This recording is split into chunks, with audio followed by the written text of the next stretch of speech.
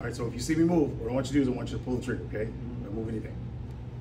If I do anything, you're gonna pull the trigger. Okay, pull the trigger. Good. So if I move any muscles, you're gonna pull the trigger. Okay.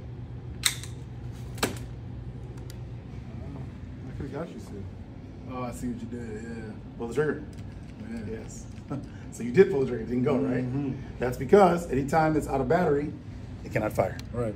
So when you're here and you try to pull the trigger, right? Yep. Yep, and it still couldn't happen. That's because the brain, even though you knew it was gonna happen, which in real life, that would never happen. You wouldn't know when the person's gonna try anything, if they're gonna try something at all. Right. So in reality, it's a lot easier in real life. Yeah. Because in real life, the person doesn't anticipate you're gonna try anything in the first place. Right.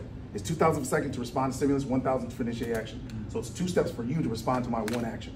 Once out of battery, you have control. Intelligent options increase survivability.